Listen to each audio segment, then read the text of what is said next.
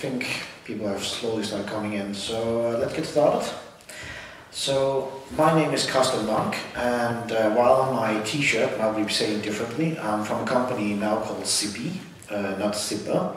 We quite recently renamed away from this because of some trademark trouble, and it's not an experience I can recommend for anybody, especially after you already have produced t-shirts and all swag.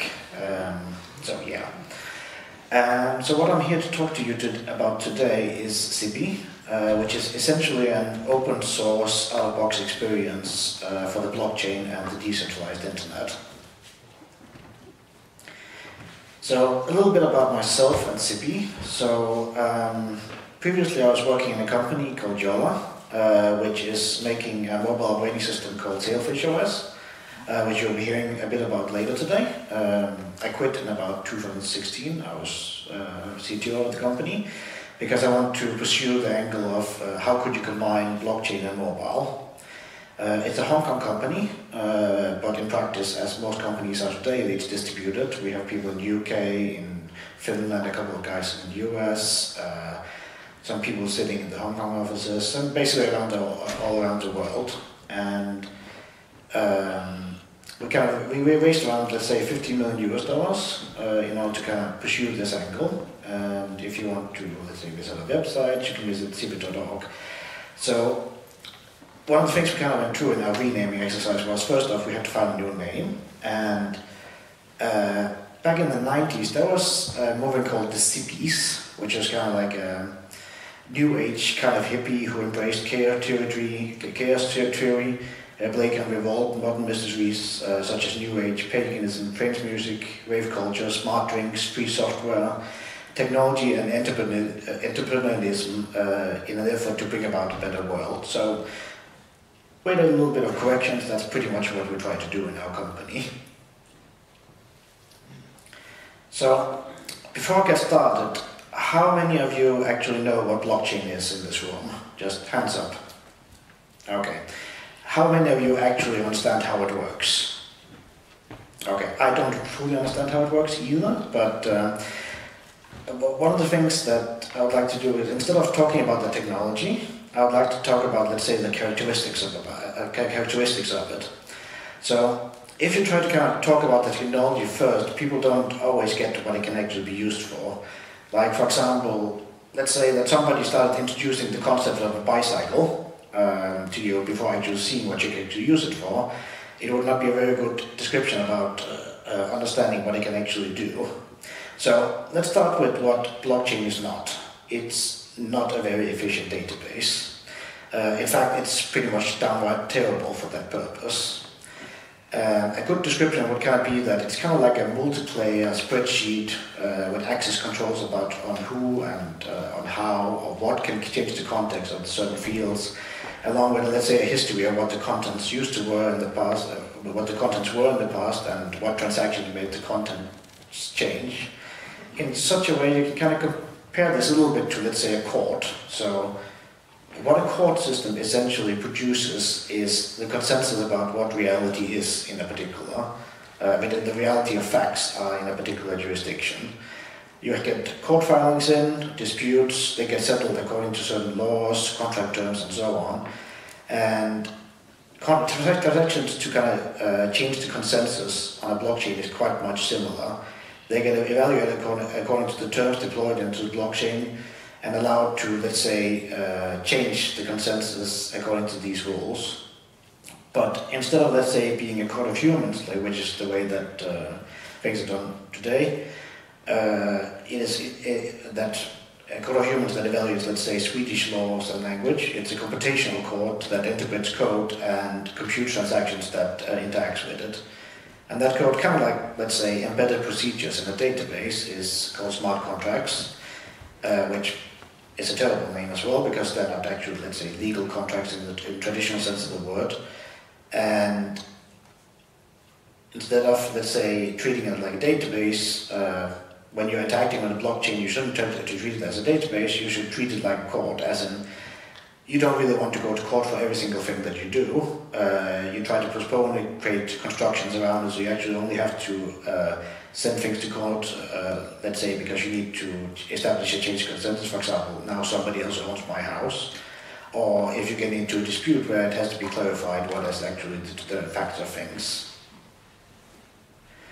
So, another characteristic of blockchain is such that unless you have significant computing power, let's say bigger than the contributed power, bigger than 51% of the contributed power to the blockchain network, it's really difficult to, let's say, fake or tamper with the consensus and the history of it.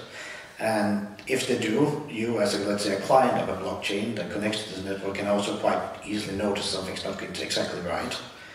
And the last characteristic that all the nodes of a blockchain essentially share the same state and validate the transactions done on that blockchain. So one of the kind of effects that you end up with is that a blockchain can end up being, let's say, computational, trusted third party, where, let's say, you don't need human third parties such as court or other middlemen that exist today, because basically if it can be computed or, let's say, otherwise proven through the blockchain and the nodes that are processing the transactions, it can be a replacement for a human third party today. Okay, so let's just introduce a little bit about, let's say, what cryptocurrencies are. So imagine an insane world by which the way that you pay somebody is go to court, submit a court filing along with a bit of funds for the court to actually process this, that a particular amount of the coins that you own now belongs to some other party and sign this particular court filing. And eventually the court comes along with a confirmation that, well, now your filing has been accepted to the registry, and you can then go ahead and, let's say, ask the court how many coins do I own at the moment. And in addition to that, you can also, let's say, co-create together with the court in order to, let's say, maintain the integrity of their registry, and by that earn, let's say, more funds. And that's essentially what Bitcoin is. The traditional cryptocurrency. Instead of having, let's say, a handwritten signature in ink, like you would on a court filing, you would use a digital signature, like public key, signature, signing, etc. And instead of a paper form that you would submit to a court, you would generate a data structure stating basically that I transfer X of my coins to the person who can sign a transaction with the public key that hashes to Y, where Y is essentially what is a Bitcoin address. And, well, X is some amount of Bitcoins. And similarly, in Bitcoin, you will be able to, let's say, earn Bitcoins through contributed computing power to the network in order to maintain the integrity of the registry. And that's basically a very typical cryptocurrency where you're doing mining in order to keep it. But now imagine that you could have multiple of these kind of ledgers and transaction handling in kind of the same model, and you could deploy it for any kind of coin or token model or whatever like that, with different properties on how you earn coins, for example. Let's say that you could earn, for example, a couple of tokens for attending an open source conference like this, for example, or contributing disk space to a network, etc. And essentially what you can make is make and program your, let's say, your own kind of money of different values with different properties, and this is basically what's called tokens. So if we have, let's say, these amazing decentralized technologies today, so like blockchain and decentralized storage, peer-to-peer networks, why aren't everybody using them yet? And, let's say, decentralizing away from companies like Google, Amazon, Facebook and Apple. And it's actually quite simple why that is. Using decentralized technology today is just way too hard for people. On mobile devices, that is actually even worse, because when people are, let's say, developing blockchain software or decentralized technologies, they're using, let's say, the high-powered laptops or servers, etc. Instead of the things that what most of us are running around today doing mobile commerce and communicating with others, the things in our hands are mobile devices. And if you kind of want to compare with anything, you can compare this means of getting started using the software to the good old days of setting jumpers on cards, installing drivers, writing configs, and basically sacrificing several furry animals in order to appease the software gods. And the problem isn't just, let's say, the UX of the applications themselves, because even if you have, let's say, a good user experience for a decentralized technology, it's kind of worn down by the fact that you have to handle your own private keys and a kind of general expectation by many people that you have to maintain Swiss bank-like security,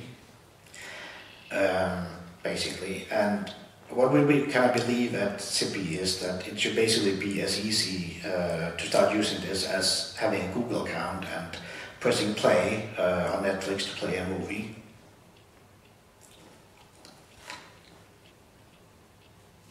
So, as I was kind of mentioning before, you can't really understand what a bicycle is and its use cases by, let's say, seeing a description of the components that it's made from. So I'll try to demonstrate this kind of sample flow. I was originally going to make a demo, but the software gods were not very happy with me this morning. So what I had gotten working yesterday did not work today, and that's just how it is. So let's say that we have just met in a bar. I would like to share a little bit of tokens, some other data or information about who I am. So, for example, you can in the future contact me.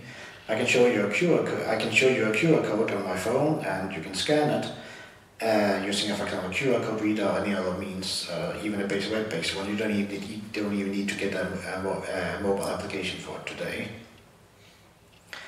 And what essentially pops up is, since you're starting to use the Zippy thing for the first time, it's basically, let's say, a startup wizard for this stuff. And we ask you to confirm that you have read and understood these terms, and if you actually understand the terms here, you are way more better in Latin than I am. And we then proceed to ask your email, phone number, and so on. Not so much for, let's say, spamming or anything like that, or sending you newsletters, but for basically checking if you're already, let's say, involved with Zipper identity. For example, it might be that you have already started using the system on, for example, your laptop or phone or tablet, and basically we enable the means to connect these devices together. So it feels a little bit like how you normally set up a Google account. Even probably you guys have done it so long ago that you forgot how it's actually like. And that's basically it for setting up your, let's say, your decentralized digital identity. So let's say in the final version, we're doing alpha version now, it will be also suggested to, for example, add Zippy to your home screen or your phone, and let's say enable push notifications so you can get information related to your digital identity. And basically you're ready to roll at that point and start using any of the different decentralized applications. So just to kind of iterate what has happened here in a very short time, you didn't have to actually install any applications in order to start using the decentralized internet. All done in your browser with a very, very quick setup. You're pretty much on board with the decentralized internet. You can use it simply as you would click a movie on Netflix and it begins playing. You have a digital identity that you can kind of secure further as you gain more value of, let's say, the stuff in, for example, a wallet or your data gains more value. And what we kind of do is trying to provide, let's say, a set of services and APIs that make these decentralized applications, internet applications, able to have basic operating system services, finding out, for example, how do you access the different blockchain networks, how do you sign transactions, where to access or store particular content, and so on. So, while this might seem very simple, I just want to kind of look at what is the state of the art at the moment. So, my kind of favorite example is there was a very nice decentralized social network, and the first thing it asked me to do was basically spend several hours downloading a particular blockchain to my disk and run a local blockchain node. And if you want to get anybody interested in decentralized technologies, the last thing you should do is ask them to wait for several hours before they can actually do what they want to do. Quite often it's such that many of these solutions ask you, okay, so you should print a paper wallet, which is basically a QR code on encrypted form that you print out and you store them under the floorboards in your grandma's house. And several amounts of people at this point have already lost interest, and they don't understand why they need to print a paper wallet or write down 24 words, which is basically what can be generated into, let's say, at the base of a digital identity. In addition to that, most people don't understand the jargon and, let's say, new concepts that are in these decentralized things. They kind of take you away from the actual intent that they have, which is to actually use a decentralized application.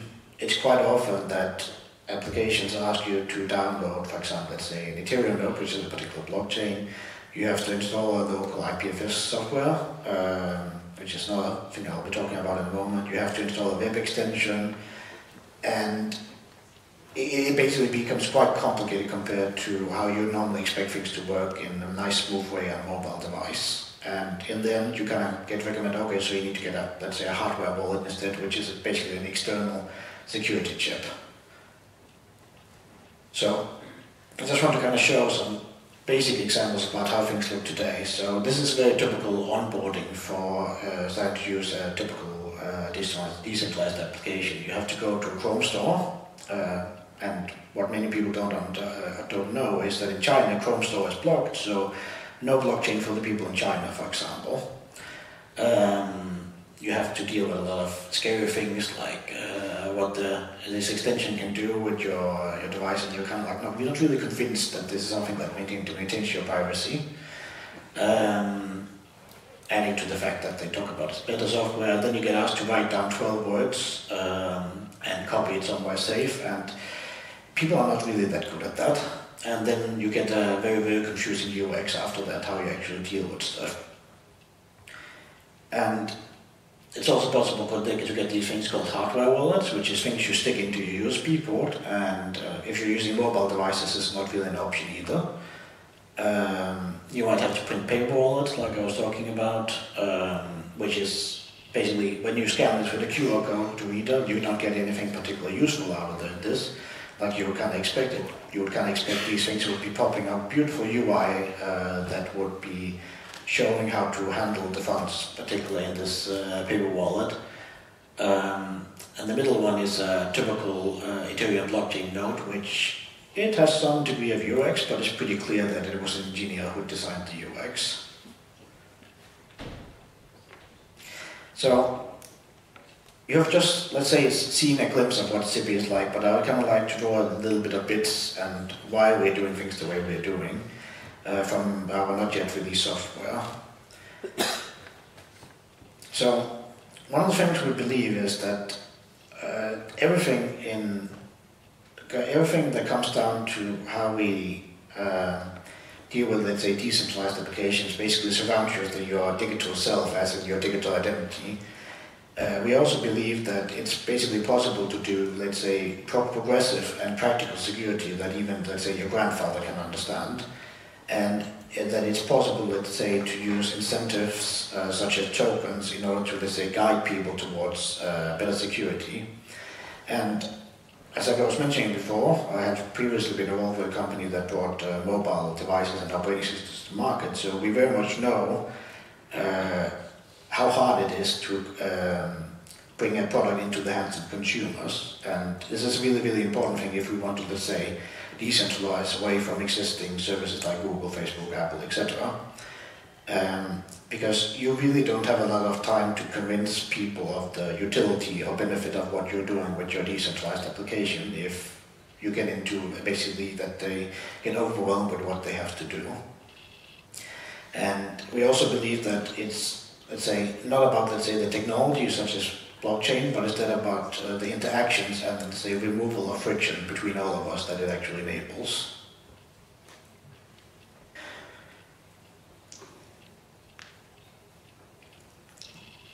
And secondly, so you've probably read in many newspapers there's a bit of a craze about cryptocurrency and big investment possibilities and so on, and it's actually not all about the money, to be honest.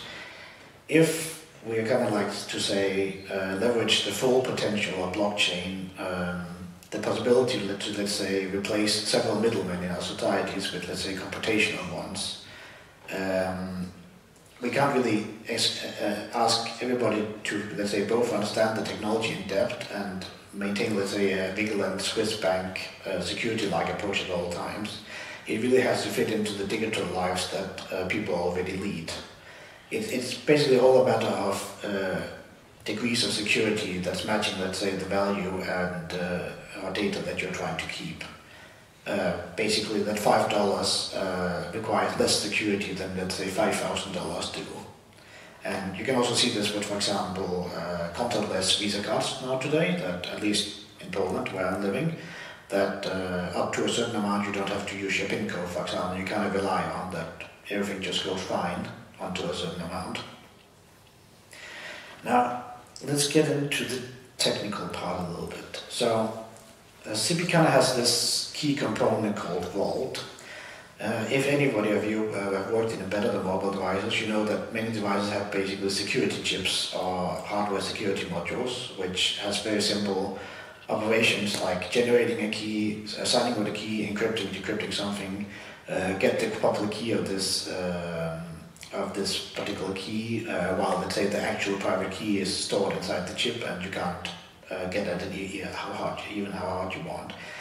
And this is essentially what this Vault component provides for, let's say, web-based applications. So what your, let's say, Zippy digital identity is basically, let's say, a master seed, which is used to generate separate but deterministically derived security context, as in an own set of keys for every single application website that uses it. But instead of, let's say, storing the master seed on every device, it's kind of split into pieces and stored separately. So it's possible to, let's say, if you lose your mobile phone, then it's possible to cut it off like you would cut off a credit card in case that gets stolen. And only when you actually need to do any, let's say, signing or operations, or if you need to decrypt something, or you need to have a new security context, for example, because you need to start using a new distributed application, then the master key is temporarily put together but never stored as such on the device. And another feature of this Vault is that essentially websites can kind of get signed statements from it saying that this other website that you're talking to is actually the website that they say they are, for example. So you can kind of end up having intercommunicating web applications that can talk to each other, essentially. And all of this code basically runs in the user's browser. It's on complete client side. We don't maintain servers related to this that you have to communicate with. We don't store your keys. And you only fetch basically the code once from our website at this point, or you can run it locally if you really like to. Another, let's say, key technology used in Zippy is something we call IPFS. It's not made by us, but we're quite heavy users of it. And what essentially it is a content address network. So the traditional way of doing things on the web at the moment is that you ask for a particular file on a particular path from a particular host, and on something like IPFS, what you do is instead you ask for the hash of the data instead, and it fetches this data down to you, let's say a BitTorrent-like manner. And the interesting thing about IPFS is that it can also running completely inside a web browser using technologies like, for example, a WebRTC to connect to other nodes on the peer-to-peer nodes on the network. And you can access and communicate with them in that way. And I've seen some really interesting use cases based on this, such as, for example, collaborative editing, like, let's say, Etherpad-like or Google Docs-like, which basically connects different people on this peer-to-peer network together and basically editing without any middlemen in the middle in practice. IPFS also has a couple of other interesting functionalities, like something called IPNS. It's the ability, let's say, to have a registry of particular public keys and an associated value. And if you want to update the value, the private key corresponding to this public key will then go ahead and basically assign a new update to this value. So you end up with this kind of almost a decentralized key value system where, let's say, instead of updating your website by uploading new files to a particular host, instead you will basically submit a site update matching the new hash of your website to this particular public key where it can then be fetched at. And as a kind of last functionality is this pops up ability. Basically you can publish messages across the IPFS network towards a particular topic and subscribe for these topics. So basically you can end up having a little bit of a decentralized, for example, chat or otherwise communication possibility. And these are very useful if you want to, let's say, build true distributed applications.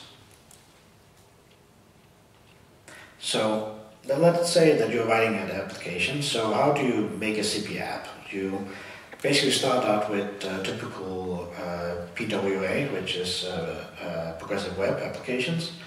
You make basically static files, they run entirely in the browser, then you go ahead and basically deploy this to something like IPFS. You don't then go ahead and interact with the CP APIs. You get told, is this user already, let's say, signed up or not at this point? You might want to show a button, for example, or you just want to go right ahead and ask the user to sign up in order to use the application. Then it might be that you get asked, okay, so we just need to go one turn around in order to kind of authenticate that you're actually the application that you are.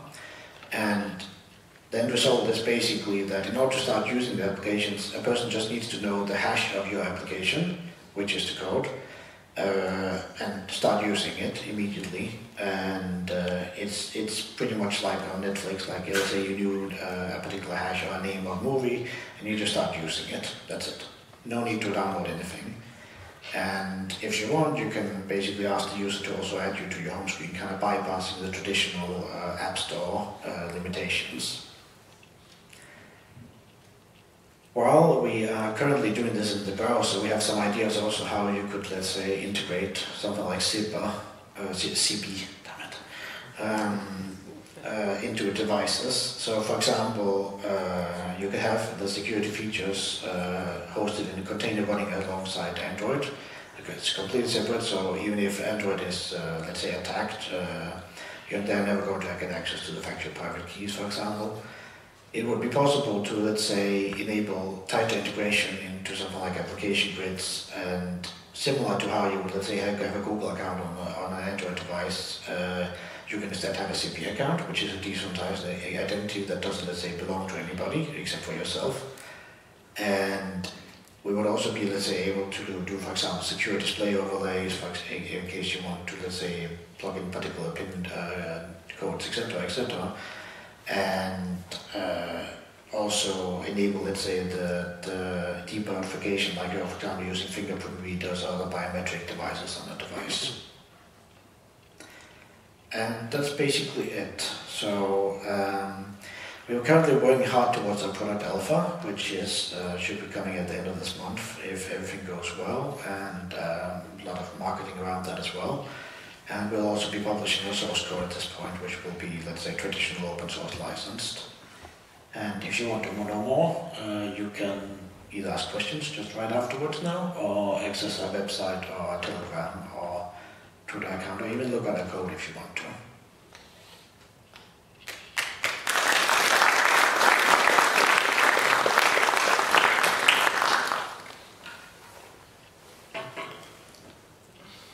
All right, thanks a lot, Carsten, for your talk. I thought it was really interesting. So, do we have any questions?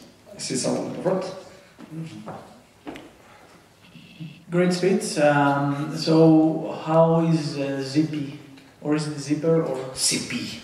Yes. Okay. How are you planning to make money? What is your business? Yeah, so there's a couple of different models here. So we believe that if you manage to get, let's say, the decentralized internet and these different use cases around blockchain easy to approach, it also opens up the possibilities for a lot of different businesses on top. We have some things in works, which I can't talk about at the moment, which is one business case on top of it, but similar to something like Android, that there will be business cases on top of it, many different possibilities, and probably it's not just going to be us doing that, but also different companies that we might also, let's say, invest a little bit of money into and basically earning from them. But there's also an element of that there's a so-called Zippy token, which we'll be using to also incentivize users and also grow the ecosystem. So there's different ways for the company to also make money for this, but for now we are settled at least for a little while.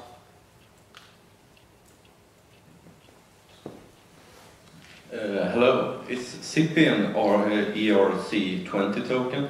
It's a ERC20 token, yes. Okay, then I have another question. So Bitcoin has been having a lot of problems with the scalability due to the blockchain getting bigger due to Bitcoin Cash. Do you think Ethereum will have the same problem because more stuff are being stored in the blockchain and then it makes it harder to host it? Yeah, so the problem at the moment with scalability in blockchain is that people try to use it as a database, while you have basically seen it's not a database, or not a very good database.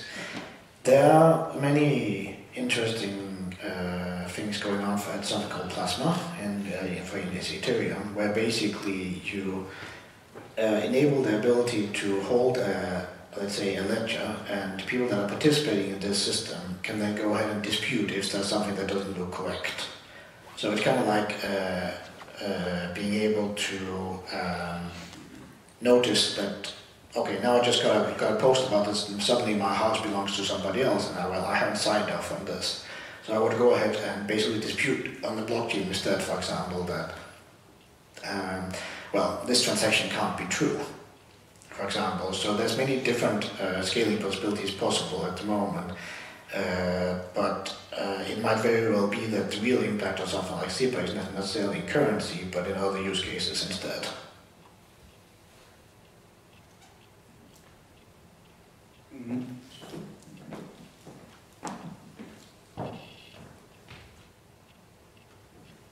So, can you give me some examples of applications that could be developed? I don't want to ruin your business model, but like, because I've only heard about cryptocurrencies, and I don't know, like, it's a bit hard for me to follow, like, your idea, like, of apps, because I have a hard time imagining what kind of applications can be. Okay, so the question was what kind of applications you can build up on top of something like this. Let's make a very simple example.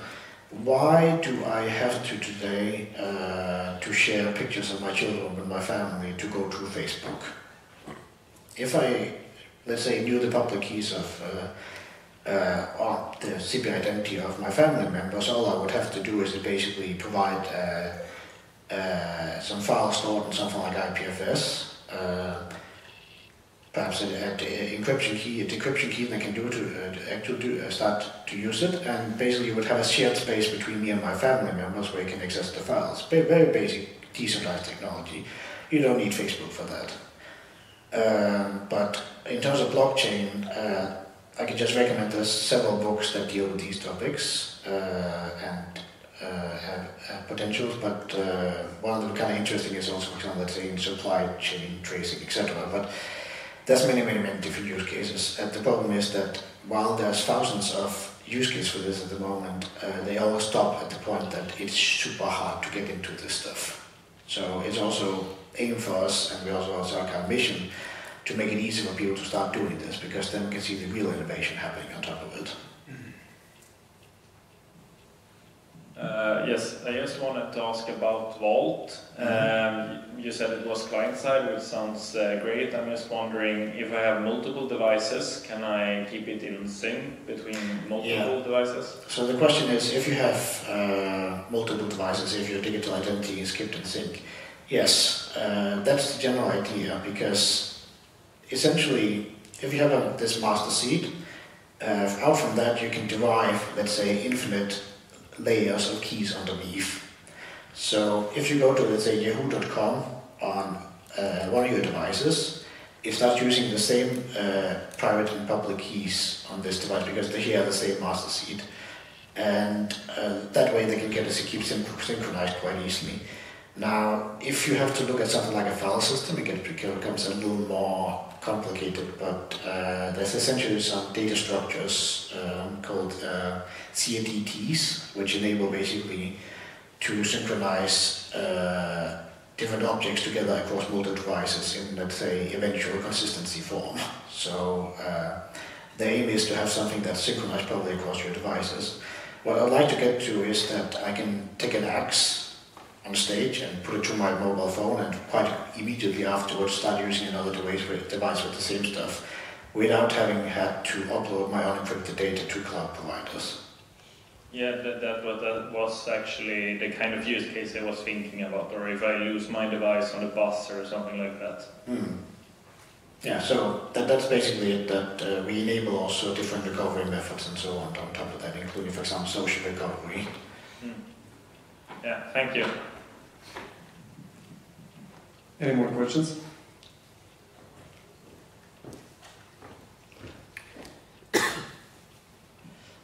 So you also mentioned it in the introduction that one of the risks is that there might be some party who has maybe a lot of money, who buys many nodes, and plays unfairly with the system, right? Are there any kind of workarounds or ways to prevent that? Because it's also a problem that happens in the real world. Like when someone has a lot of money, he can buy people or people opinions. But generally, most people have a dignity, so it's hard. It can be hard to buy them. But if it's talking about machines and computers, the more money you have, that directly translates to a bigger number of nodes. So is there any ways or any ideas maybe at the current state to prevent that? So there's the problem is always it's an economic problem. So while many blockchains at the moment are using something called proof of work, where basically you're buying computing power, there's also some blockchains moving to something called proof of stake, as in when you let's say cheat or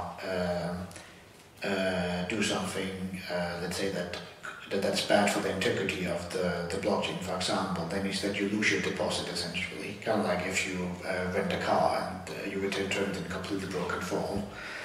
And that is also, let's say, a little more ecological than something like proof of work, where basically you are using computing power and electricity, which is usually made by not so good for the climate things either. So it is an economic thing, but it also should be an economic incentive to not cheat these things.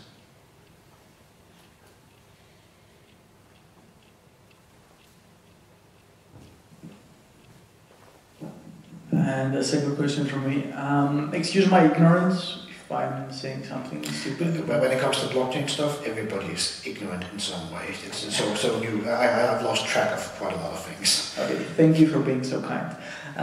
So how does open source fit in all this? Why do you go open source? Is it so for other people to verify that your claims are correct, or how does it fit in? Yeah, so maybe I can just talk about this from a, let's say, philosophical point of view. Nowadays, my mobile device, for all intents and purposes, it's part of me. It contains my memories, it contains my, quite a lot of, let's say, the personal abilities I have. So, let's say that eventually we get to this point where we put computers into our brains as implants. Why the hell would you want to run something in your head that you can't read? As in, how you would not be able to understand. Open source really matters a lot because, especially when you're dealing with, let's say, people's money, they have to be able to verify that this is actually something that is not going to screw them over and, let's say, send a few cents once in a while to that hacker or in other ways compromise you. And it really has an additional requirement of security as well. So open source is really important in order for people to understand that these smart contracts and blockchains, they're not cheating you. They're not going to, it's something you can actually trust.